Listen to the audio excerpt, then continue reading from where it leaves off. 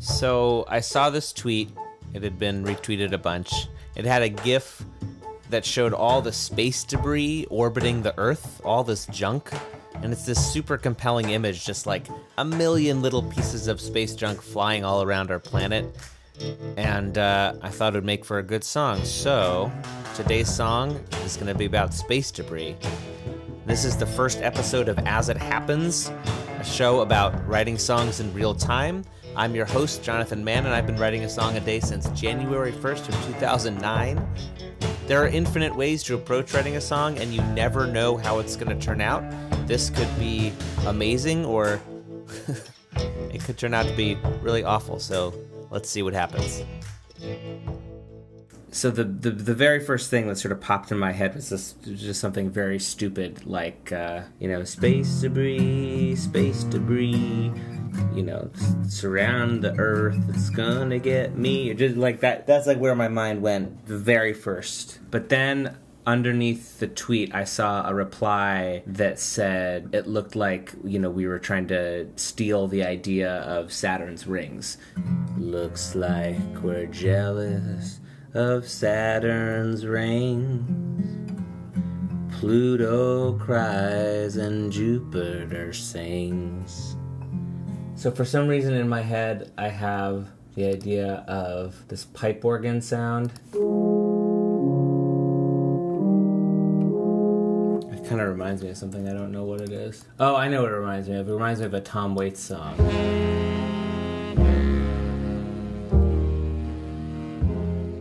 That's okay, except his is better. Anyway, so I've been trying to come up with at least slightly more interesting melodies lately. My melodies, especially when I'm just not trying, tend to be, they don't go around a lot. They stay close to the same note. And so I've been trying to make my melodies be at least a little bit more adventurous. Looks like we're jealous of Saturn's rings. So the next thing that I feel like I need to do is come up with a couple more lines. Something about we want what the gods have. We want to make what the gods provide. Getting a little melodramatic, but I think that's okay. We want to make what the gods provide. What the gods provide. We want to make what the gods provide. This is the kind of thing that I've been trying to do lately, is not just go with the first melody but also I'm kind of not a good enough singer to always pull it off. What the gods provide. Hold on tight. It's a wild ride. See, that's going to a place that I normally go, but that's okay. Okay, let's record this.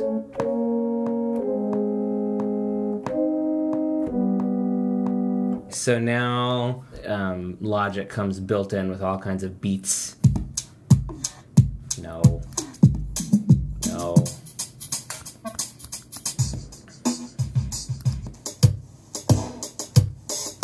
That's interesting.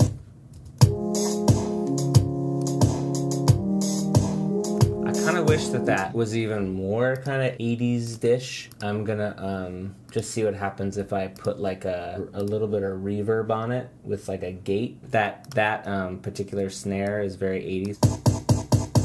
That sound, that's what makes it sound like the 80s, and I'm gonna try to up that.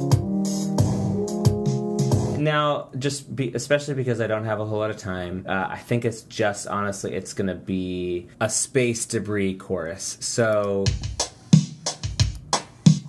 I'm going to find this other beat. I'm going to keep the gated snare. And then I'm going to add in a drummer track. So this is the thing in Logic that you choose a bunch of parameters and it makes the drummer drum for you. I wrote a whole article about this on iMore, the Mac website, because the drummers have very funny descriptions. But okay, so we're going to choose Maya. Maya's signature sound is a flashback to the 80s. She uses vintage drum machines to create retro-sounding reverb-soaked beats. Cool, Maya. Not quite what I'm looking for yet. Let's see what happens if I just have the kick. That's gonna be the chorus. Debris, debris. I think it's gonna be like in that sort of zone.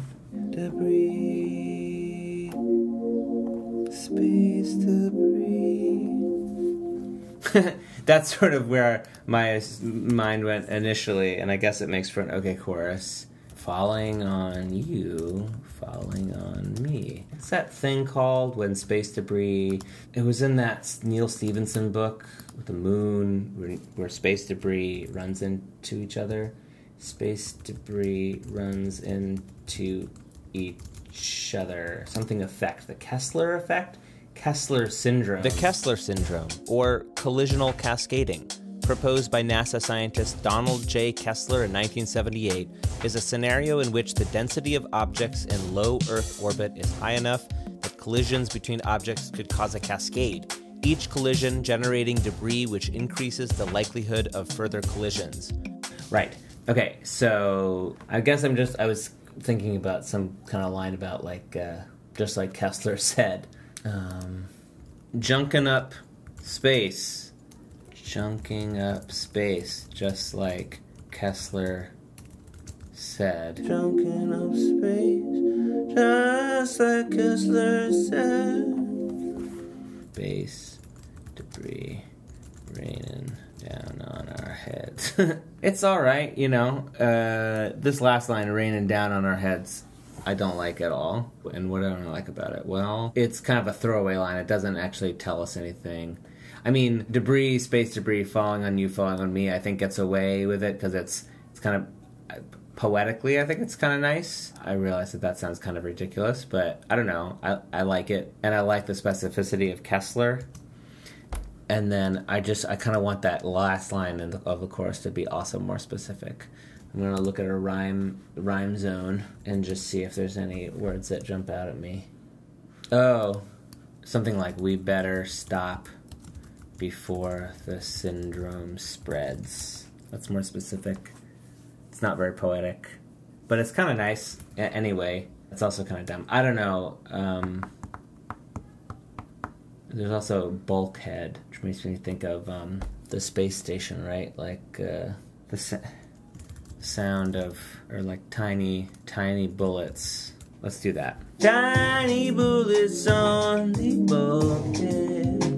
This also needs like, it has that driving kick drum, so I'm gonna put in like a driving bass sound to go along with that. Should I use a real bass? I think I should. Okay, so let's do that. All right, let's do this. This bass is extremely noisy. It's like a custom thing that I bought off a guy in Berkeley. Again, Logic has a bunch of presets that just make your bass or electric guitar sound a certain way.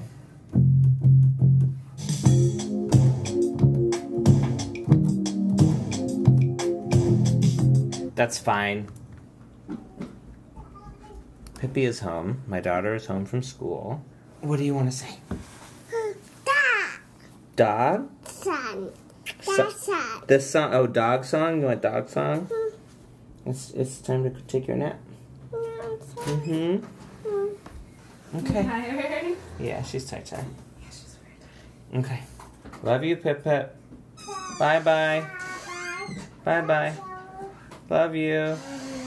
Did you go poo-poo today? So here's what I'm gonna do. I'm gonna record these backup vocals on the verse. Looks like we're jealous of Saturn's ring. So then we're gonna add some more backup vocals on the chorus. Debris, space debris, debris, space debris. What they need is like a big old reverb type thing. So I'm gonna go into my little reverb thing. Space, just like Kessler said. Looks like we're jealous of Saturn. I think I have to sort of almost actually sing this like Tom Waits for this to work. Oh boy. Okay.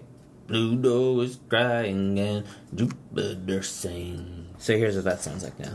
Pluto is crying and Jupiter sings. Better, but we're already at 1 o'clock. I still produce songs out the way that I always have, which is it's almost all going by my gut. But one thing I've gotten better at is like a less is more approach, where in the past I would just kind of like layer and layer and layer and layer and layer. And I think that's fun, you know, you just like try out a bunch of stuff and you see what works. I often think it ends up sounding better when you see how few elements can you add. So I'm adding an electric guitar here. Something like that.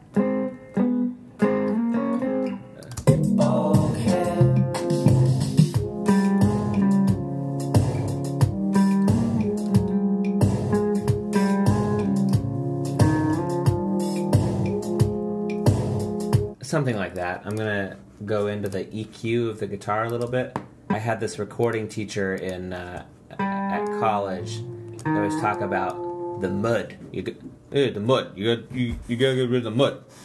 You know, it's the mud. About 250 hertz. You gotta get rid of the mud. Gotta get rid of it. Just take it out. You know, now that I think about it, I think now this chorus needs to be bigger. I think it needs probably some harmonies and then also some guitar to go along with it.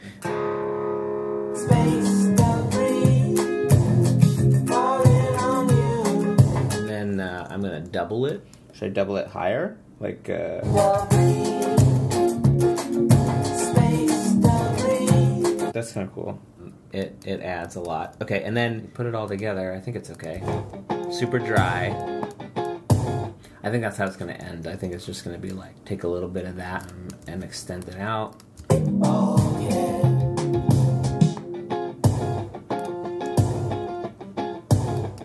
This is very typical for me, just kind of ending it kind of abruptly. There's a great Pixies quote. I don't know.